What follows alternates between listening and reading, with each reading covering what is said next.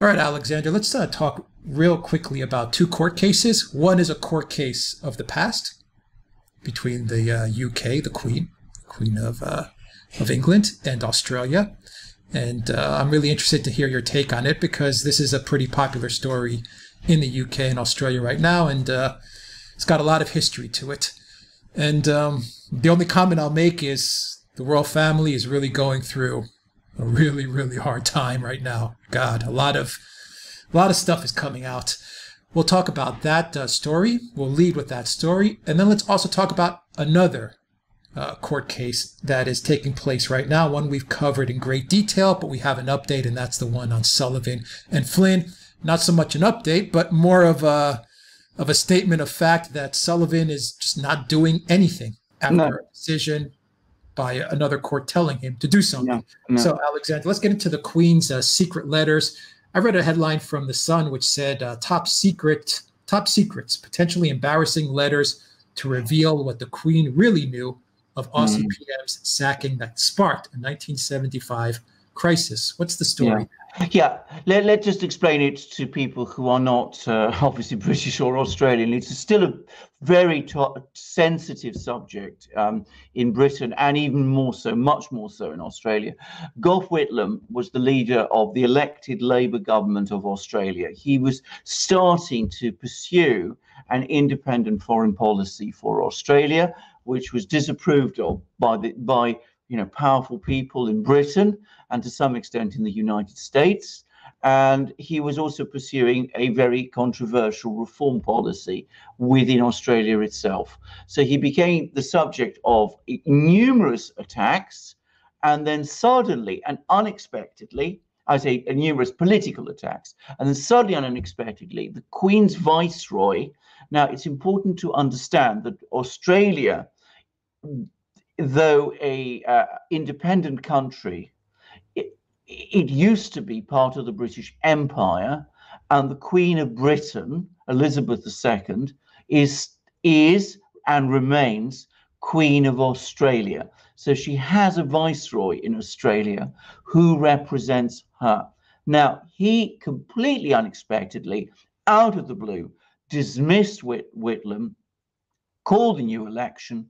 There was a new election, a new government came to power, Whitlam was out, and that government reversed policy and brought Australia back into alignment with Britain. This had a huge impact in Australia because it meant that a British official, an official not elected by the Australian people, was changing the government of Australia. He was in effect overthrowing the elected government of Australia. And many people in Australia felt that this was essentially a coup against their elected government.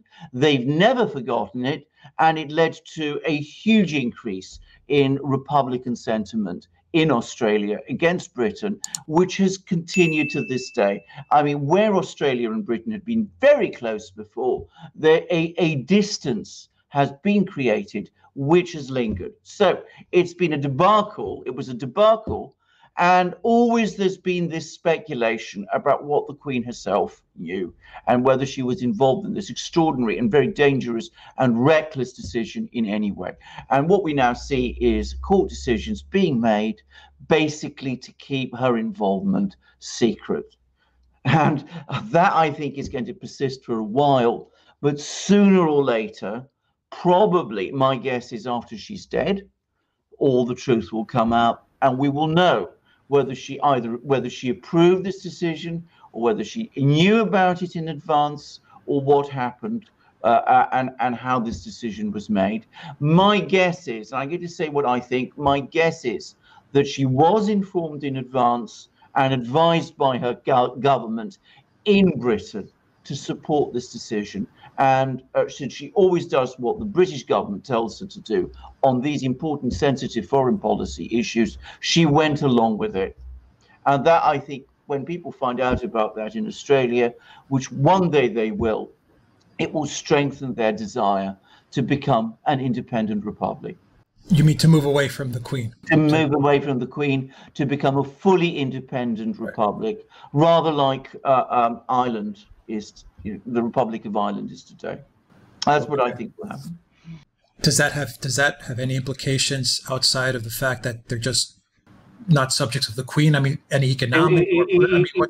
What are the practical implications of that? It will have huge psychological implications. It will mean for the British, and at a time that Britain is already adjusting its relations around the world, that a country which many British people feel still is almost a part of themselves, they feel so close to Australia, is moving away from them. It will be a big psychological blow, and it will be a massive psychological blow to the British establishment, who will feel that in a very true and profound sense, they have lost Australia. I'm going to say something. For Australia itself, I think it would be the right thing to do, actually. I unequivocally believe that. I think keeping this system in Australia with the Queen of Britain, still the Queen of Australia, is an anachronism. I think Australia is an absolutely vibrant country. I think it should elect its own leaders, sort out its affairs by itself. I think this connection with the British monarchy is outdated and obsolete. It can remain, if it likes, a member of the British Commonwealth, which means that it can still, receive the royal family, but it doesn't have to be subjected to them, and subjected to them in a way that exposes them to events like this. All right, very interesting. Let's shift gears to another court case, one that is dragging, and that is Sullivan and Flynn. What's the latest update there? Well, I mean, Sullivan's behavior is becoming ever more bizarre and ever more extraordinary.